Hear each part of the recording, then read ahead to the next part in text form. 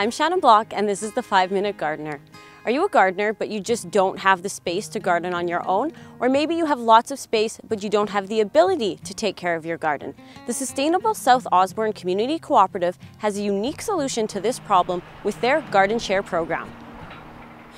So it's one of our many programs that focus on sustainable local food production as a way to build community resilience and adaptability and sustainability.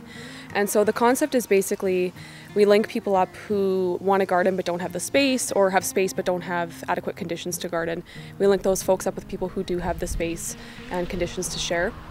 And so really our job is to just coordinate and facilitate that connection between neighbors so that everyone can have a place to garden if they want.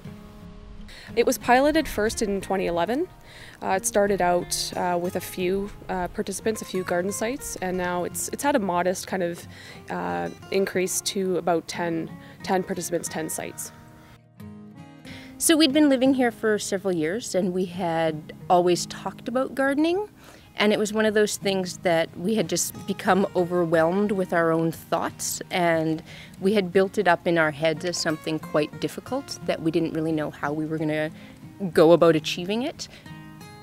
We initially thought, when we thought that we would hook up with a gardener, we were imagining an elderly person in the neighborhood who would come to us and share their wisdom with us, and it would be this like multi-generational thing, but that we would be the youngsters learning. And instead Tracy brought us Matt, who was just so heavenly, and he's so knowledgeable, and he has just shared so much with us, and he's broken so many stereotypes of gardening for us, as particularly with the things we were overwhelmed on, and he came in and he was just so fabulous at saying, like, you want it? Let's do it. It's so simple, and really breaking down for us how simple it was.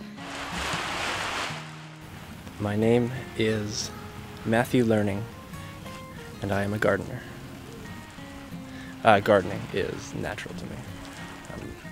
It's like a life force. It really is. That's it. I needed a garden. I had no garden. My backyard is gravel. You can go down to the insect level, and you realize, wow, this must look amazing. And then you look around here and you're like, wow, this does look amazing. I am an insect, and this big trees are my carrots. And so that feels great, perspective opening. It feels good to be outside. I feel my body. You can feel your body working, and that feels very good. Meeting people, Tracy and Christine. And then I've been to some potlucks, and you go to larger events and you get involved in it. And the environment is a feeling of community, which is so fulfilling. And so you meet a lot of people. That is definitely the best part. Another great component of the Garden Share program is that roughly 1/3 of what is produced through the program gets donated to local social agencies that distribute food to those in need, as a part of SSOCC's commitment to enhancing food security in their neighborhood. If you look at modern industrialized agriculture and the food system, the global food system, there's no doubt that it has numerous environmental impacts. It's a very destructive way of feeding ourselves. And so I think as we see, as folks become more aware of these problems, they're going to start turning more to growing their own food and embracing local food more. And it's important that programs like this are in place to facilitate that. We love Matt.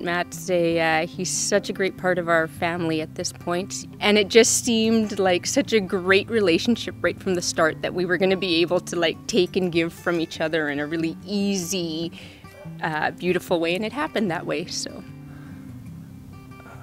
Everyone could use a little more oomph, and this is it. This is a way to feel good and feel accomplished. Well, it does all the work for you. It grows. You just started, and that's that.